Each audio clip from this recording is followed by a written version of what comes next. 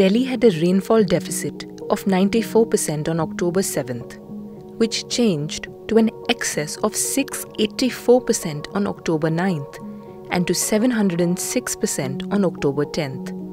Haryana's deficit of 81% on October 7th changed to an excess of 555% on October 9th and 602% on October 10th. Rajasthan's deficit of 58% on October 7th changed to an excess of 435% on October 9th and to 443% on October 10th.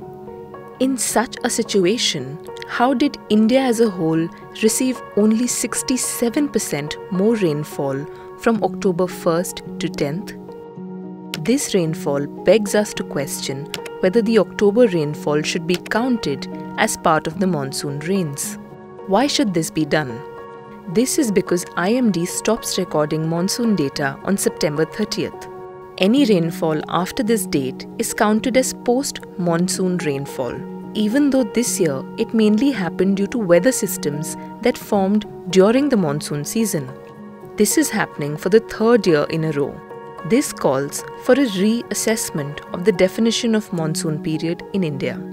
On October 14th, the southwest monsoon withdrew from northwest India after a fortnight's delay. If unseasonal heavy rainfall continues in the future, then the definition of monsoon period of India, which is June to September, might have to change. The monsoon withdrew from Jammu and Kashmir, Ladakh, Himachal Pradesh, Punjab, Haryana, Delhi and Rajasthan, Gujarat, some parts of Uttarakhand and Uttar Pradesh on October 3rd. The monsoon has officially retreated from these regions, but the volume of rainfall was unusual when the monsoon winds were getting ready to leave the subcontinent.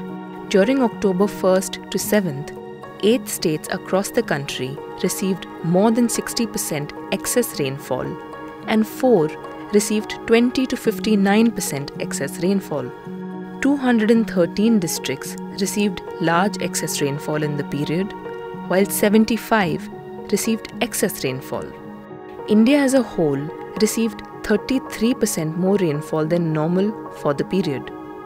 By October 10th, the rains spread to many other states, especially in northwest India, where many monsoon-type weather systems became active along with a western disturbance or extratropical storms that originate in the Mediterranean region and bring rainfall to northwest and some parts of northeast India. One of the reasons for the formation of these weather systems can be the continuing La Nina phenomenon in its third year and the warming of the Arctic region.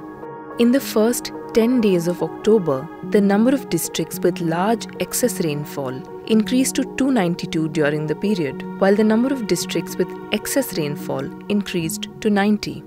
Climate models can reproduce the changes happening to the monsoon season over India better if the initial conditions of El Nino, La Nina, Atlantic Nino, and the Arctic warming are accounted for as accurately as possible.